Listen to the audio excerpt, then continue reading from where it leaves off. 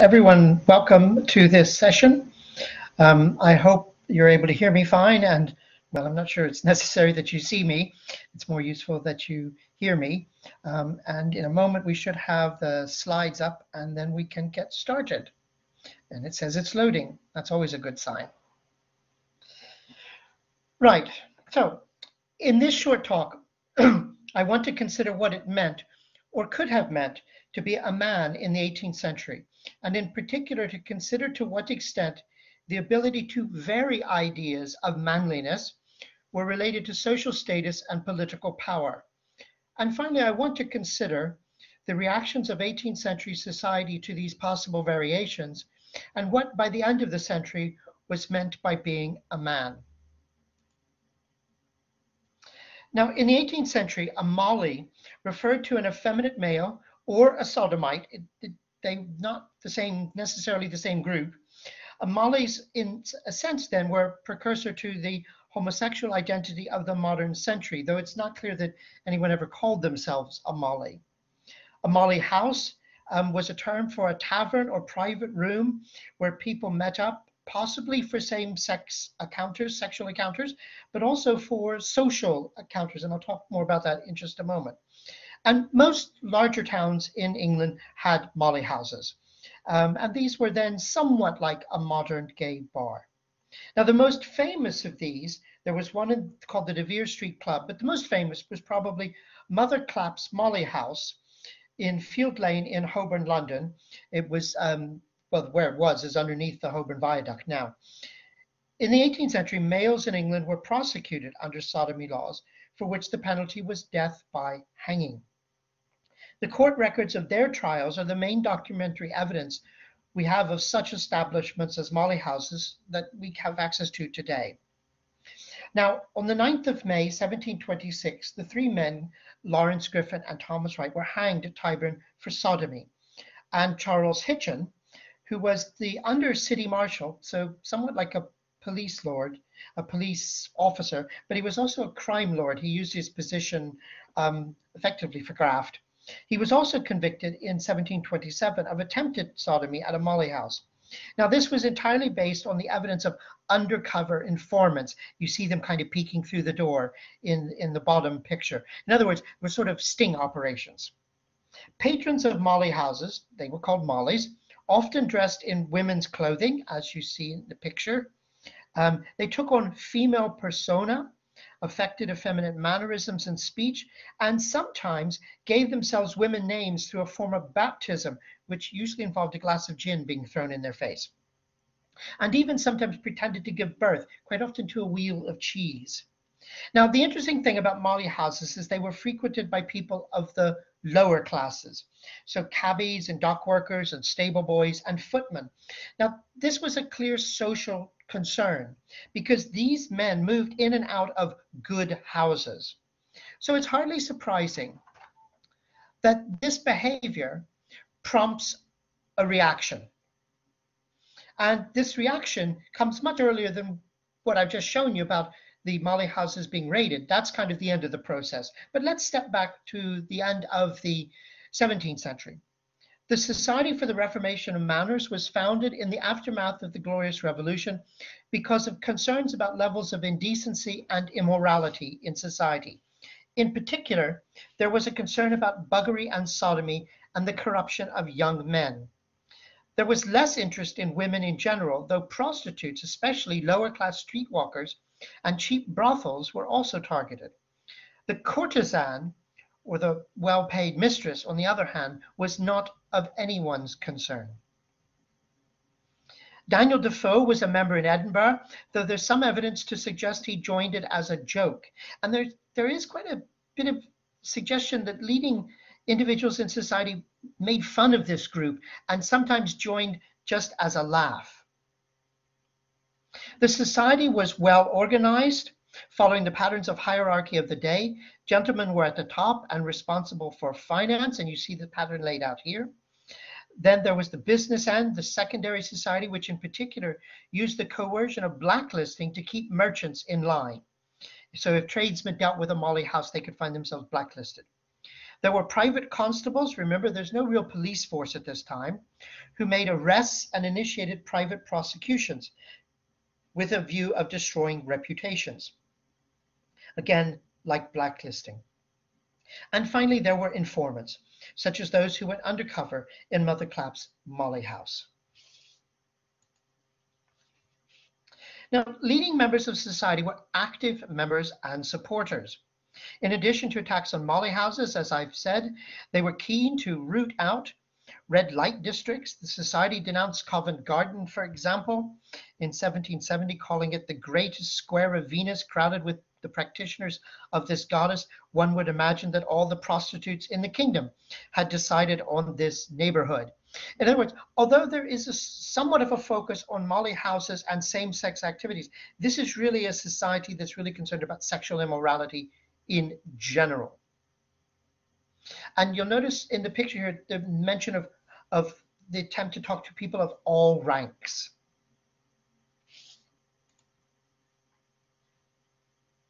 And the society was active in producing publications, advancing its works, and most importantly, warning of the dangers at hand. This helps to stir up and keep alive a sense of moral panic.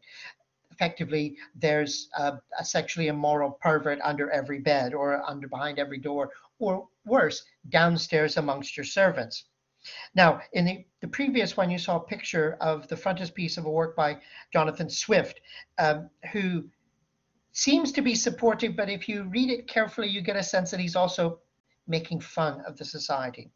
Now, the society peaked in its power and activity in 1725 with the raids on Molly houses throughout England, which effectively ended them for the foreseeable future. And then brothels and prostitutes were targeted the following 2 years, with somewhat less success, it has to be said. And of course, one of the reasons is a Molly house, the people in them were risking death. People involved in prostitution were not. Now, what about elite men? And here I want to look at the example of John Harvey, because I think he throws up the considerable difference between society's attitude towards the elite and what an elite man can do and be compared to someone of the lower orders. He was a great friend of Frederick, son of George II, the father of George III. He died before he could become king. He was Prince of Wales for a while. Harvey was educated at Clare College, Cambridge, and he was elected in 1725 as MP for Bury St Edmunds. He married Mary Lepel, a lady in waiting to the Prince of Wales's wife, which gives you an idea of how sort of intertwined he was with Prince Frederick. He fell out with Frederick after a quarrel in 1723, which seems to be over the affections of Anne Vane. In other words, they were both after the same woman. He was a staunch supporter of Walpole, and his political profile made him an easy target of Walpole's opponents. And you get some titles here which were sort of attacks back and forth. He even ended up in a physical duel as a result of anti-Pulteney satires and was injured. He barely lived. He was Lord Privy Seal in 1740, but dismissed when Walpole fell.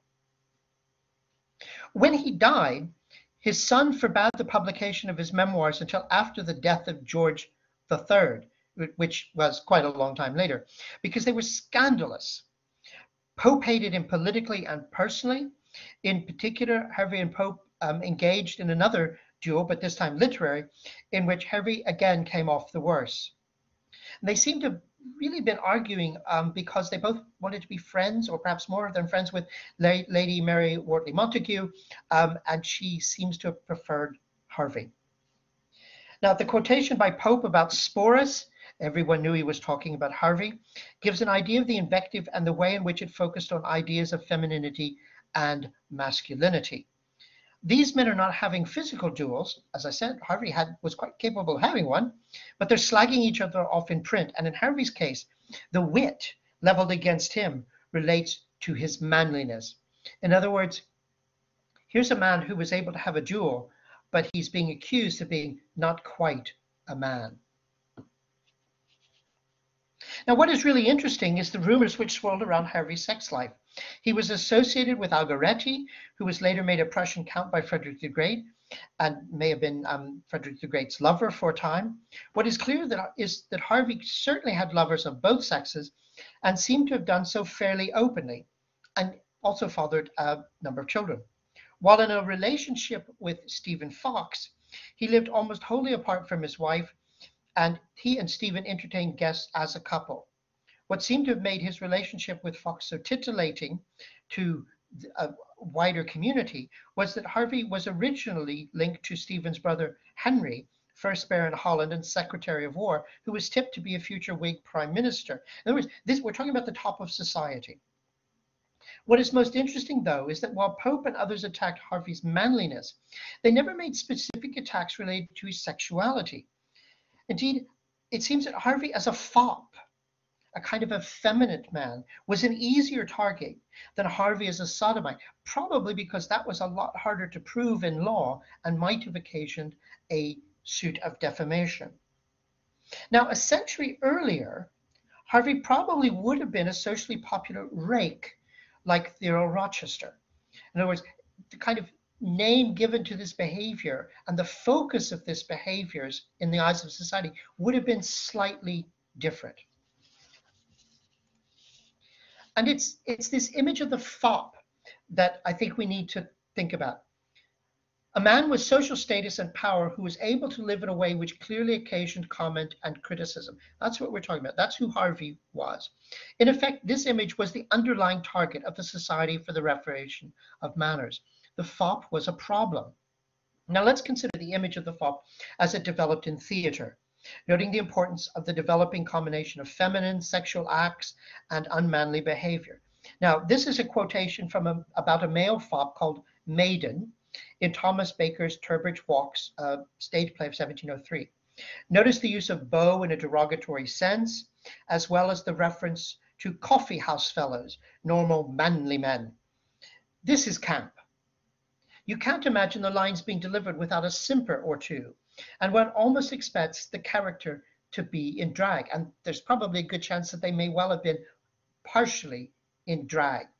So this is no longer the rake, the very butch man who has sex with men and women. This is now the man who has sex with men and women and is a bit too much like a woman. However, the image isn't all that simple. Notice how Maiden talks about his relationships with other men. Remember, this is on stage, and it's meant to get a laugh, but it probably had enough truth about it to sting a little bit. In other words, people would have probably known people that they kind of thought of like this. And you can imagine why people like Wilberforce in the society were upset. If people found this funny, they might also find it socially acceptable or tolerable. The Society for the Reformation of Manners clearly wanted a don't ask, don't talk about, and don't portray it on stage view. And you see what he's saying. This is a man who says, I can sing and dance. I can dress up a lady. In other words, I can help a woman dress. Used to work as a milliner, but a man took fancy to me and he left me in a state. And you see, he's sort of saying this person is just accepted in this society.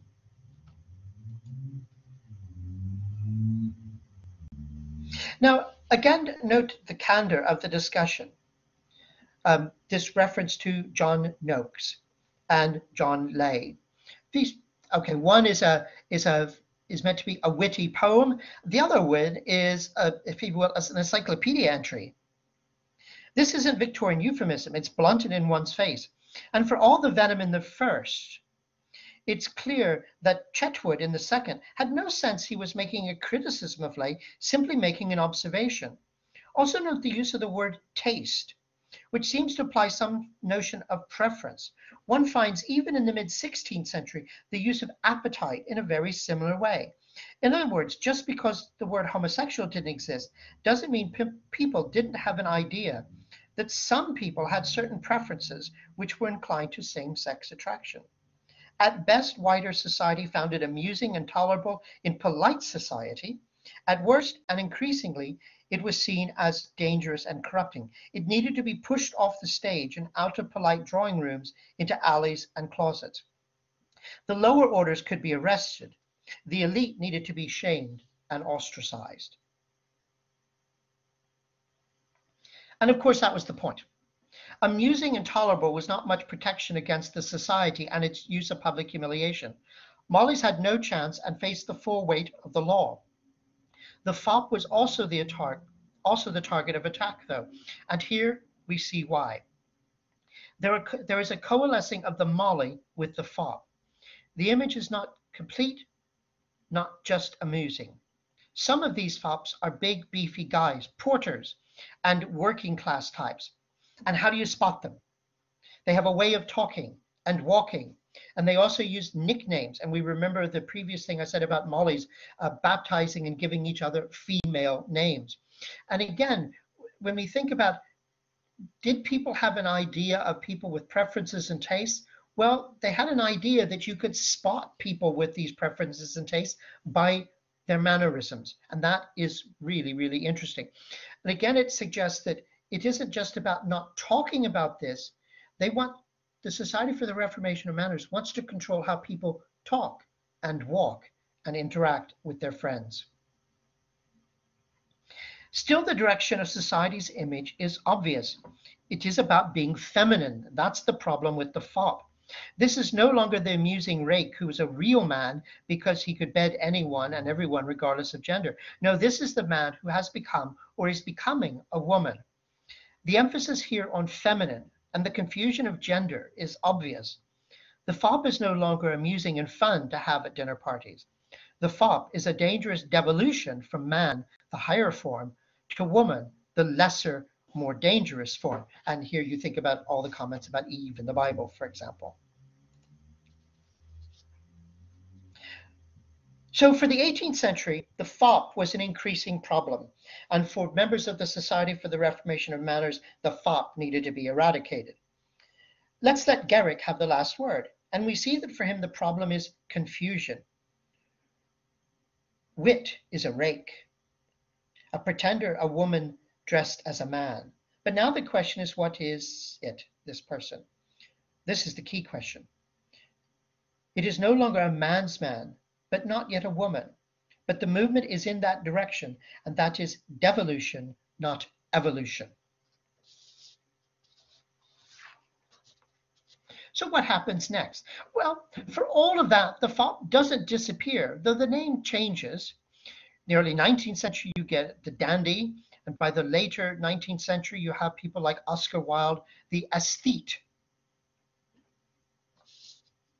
And let's be honest, the fop survives through the ages, even to the present day.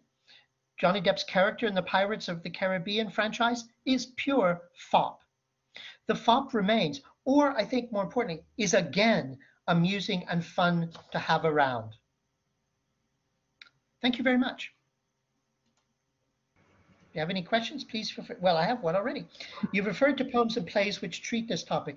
Are there sources and diaries, letters? You don't have, well, yes, in a sense, because you've got someone like Harvey writing in his diaries, but they're so scandalous, no one wants them published. And remember, the heirs, well, the lawyers who got Byron's estate fed all of his memoirs, letters, and everything else to the fire. They were so horrified by what they were reading. So I think this is part of the problem. Even if people put these things into writing, a lot of times this doesn't survive because that stuff comes into the hands of their heirs, and their heirs want it gone.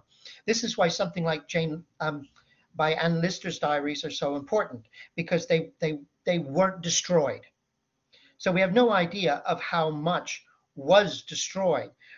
Plays survive, criminal court cases survive, and that tends to give us a kind of a very skewed view of what was going on, because what doesn't survive is what effectively sons and grandchildren and nephews and nieces found too horrifying. It's well worth remembering that an awful lot of Victoria's private correspondence was fed to the fire by her daughters. It took them days to go through it and burn it because they were so worried about what was there. Probably a lot of stuff about Mr. Brown and her Indian servant. Thank you very much. Amanda's asking, such an interesting talk. Does the term mollycoddling come from this time? Well, it looks like it does. It's the sort of word, it sounds like an 18th century word, but I don't know. I'd have to look it up to see whether it may be that a molly is called a molly because molly is a word that already exists that may mean sort of just soft. So mollycoddling is treating something softly, and a molly is an effeminate man, a soft man. That's certainly the sort of terminology you get in the ancient world. Is soft is often seen as the way you derogatorily call a man effeminate. You say soft. Okay. I've kind of got I guess kind of a question. It's more you did the talk before, about Anne Lister and on that topic, and that was really interesting. And I remember you saying then that it was quite often that was seen as quite entertaining to people. They would go around and visit, and it was like, there's just this thing that people couldn't get their heads around. Was there a level of, I know it was a different situation, but was there a level of entertainment in this as well? Did people kind of treat it the same way or very differently? It's very clear that there is a difference in the attitude society generally has to women who are close chums. Because well, remember, lesbianism is not a crime. And so it's kind of understandable the society, by which I mean men of the time, can understand women who don't want to get married because they don't want to get pregnant, they don't want to die in childbirth. They kind of understand this female behavior. And even when it's dressing as men, they understand that, because remember, in the mind of men of the time, a woman pretending to be a man is a woman trying to better herself. She's evolving. A man pretending to be a woman is going in the other direction. And there's always going to be the hint of sexual acts about it, which of course is a capital crime. Having said that, it's very clear that certainly through the early part of the 18th century, at least on stage, the fop, although someone you ridicule, is also someone funny and amusing. And there is a lot of concern about that. There's even a lot of concern. I mean, one of my favorite things is the sort of a panic in early Georgian England about the presence of Italian castrati on the stage, and that women are having them around for dinner parties and tea, and really love these castrati, and men are horrified, English men, because they think the reason the women like them is because these are men they can use but not get pregnant by, which is also the same reason a lot of 18th century treatises attack dildos. They just think that men are replaceable for most women. And that worries them. I think what worries them about fops is that this is men becoming women. Absolutely, yeah, that's really interesting. And I hadn't actually thought of it in the way you were saying, about for women, it's like progression. It's like they're trying to better themselves, but in the opposite direction, it's something else entirely. So Matthew's asking, do you think the lower class association of Mollies was also a factor in upper class circles changing their views on friends that might be considered fops? I think probably. I think that in 1725, the raids on Molly houses got a lot of publicity in the press. And I think people were horrified that these places existed. And it wasn't just that the press talked about the places, the press talked about the behavior of people and described how they walked. And it told you that, someone in an alleyway that I don't know if you can see, that would tap the back of their hand with two fingers. That was someone trying to pick you up. So all of a sudden, you get a society that just sees this stuff, which before had not been visible, because it's now in newspapers. And I think it just sensitizes them. And then when they look around, the fop is no longer just an amusing individual. The fop is now the tip of an iceberg. And I think that's what really worries people. Okay. Yeah, Chloe's asking about do you feel the perception of Mollies changed throughout the 19th century, or is it just the terminology that changed? So there's certainly dandies early, so I think Molly is a word that just does seem to disappear for sort of lower working class men who want to do stuff with men. Fop becomes dandy, and you have dandies throughout the 19th century pretty much. I think Oscar Wilde tries to use the word aesthete. I think he tries to use it because it's a dandy just implies someone who dresses in a careful way, and an aesthete, I think, kind of implies someone who was better than everyone else. They were sort of more clued in and stuff like that. Thank you very much. Amanda's saying that she recognised Hugh Laurie in the Regency Blackadder. Was it acceptable for the Regency to be fops? I think then you were a dandy. And I think there the emphasis is less. So the fop is seen as someone who's a bit effeminate. The dandy is someone who cares a lot about their appearance, but isn't necessarily. If you, in a lot of those quotations, you'll have noticed they hint that fops in some way cross-dressed a little bit. Dandies don't do that. So I think the dandy doesn't have quite the same connotation, though I think probably still had, in social terms amongst most men, a kind of a question mark. Great, thank you very much. I'll ask as well, is there, we're obviously talking about the 18th century, but how far back can you find examples similar to this? Is it really around this time, or is there stuff before this?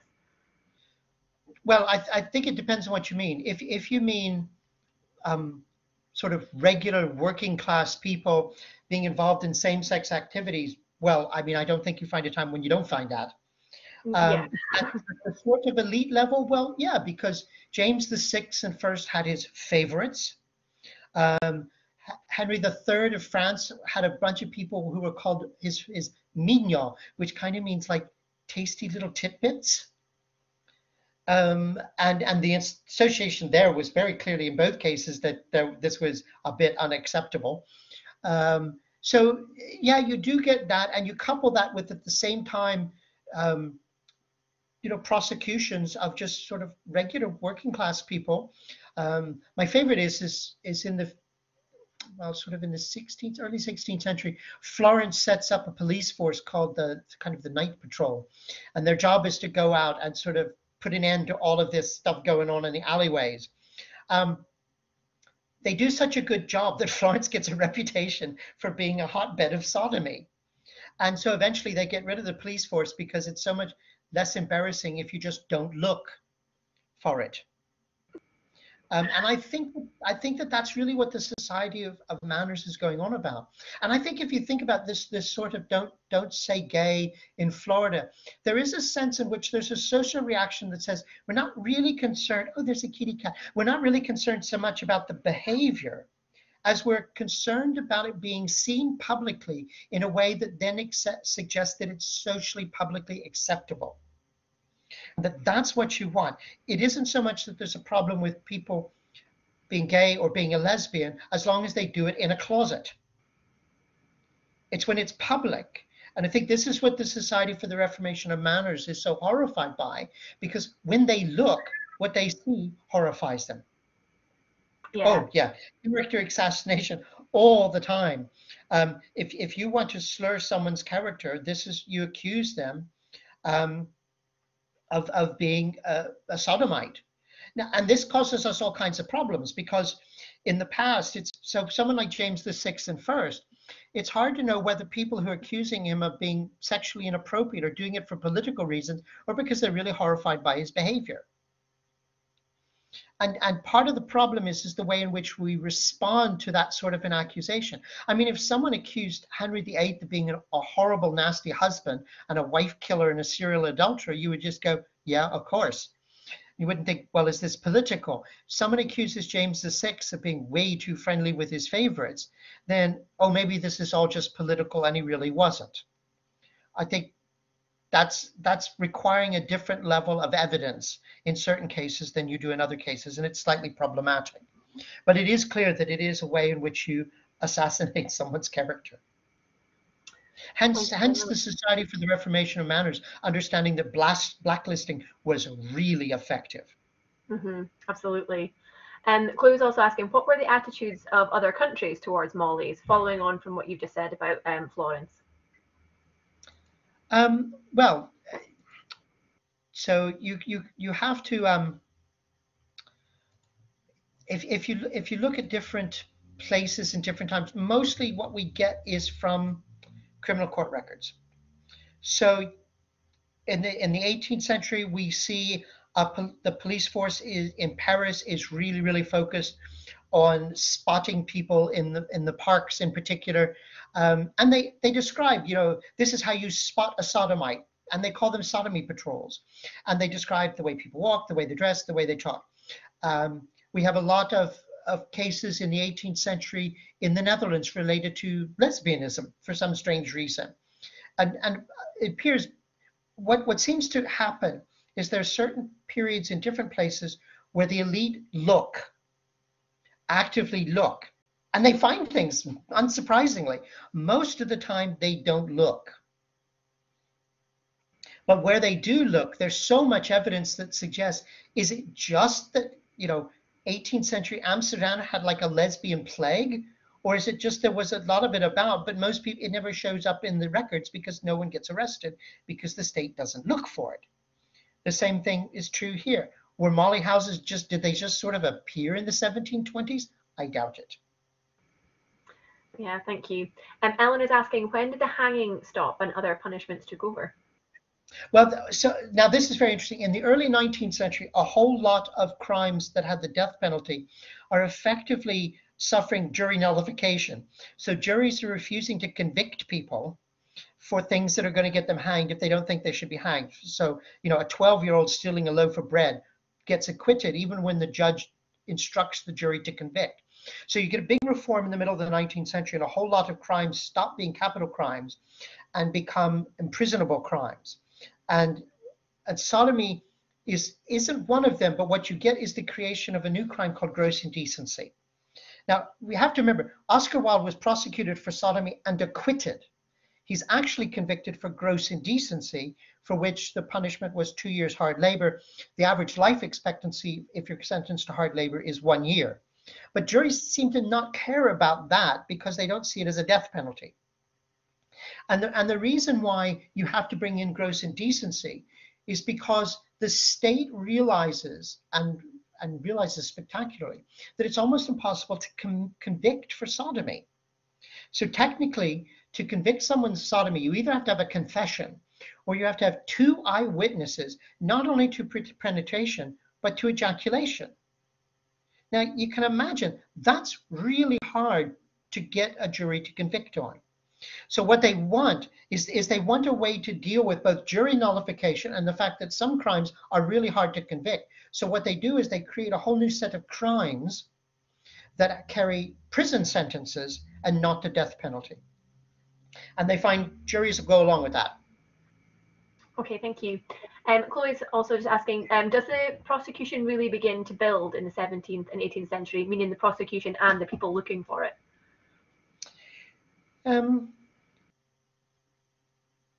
No. It's hard to say whether it builds because one of the problems is when we talk about prosecutions, we think of a state that has a police force that investigates crimes. Prior to the establishment of police forces in the 19th century, most prosecutions start as private prosecutions. In other words, someone goes to the state and complains, which is why informers were so important in the Molly houses. They went to the state and said, let me tell you what's going on there. And then the state would respond. So if you don't have the population complaining a great deal, then you tend not to have prosecution. So I think the more interesting question is why does society get concerned? So, and you could say this, why does society at certain times get concerned about witchcraft? Why does society get concerned at certain times about sodomy? Why does Amsterdam in the 18th century seem to care about lesbianism? It's much harder to answer that question. But the key thing is to remember that criminal criminal trials don't start the same way, and investigations don't go the same way then as they do now. Thank you very much. That seems to be it for questions. We've got plenty of time if anyone wants to add anything in. We're definitely a smaller group than anticipated today, and as we said, I think our UK contingent, a lot of people have abandoned us for the sunshine because it's certainly made an appearance this week, which we don't take lightly at all. Eleanor's asking, can you name any literary characters from the time who would be considered fops or mollies?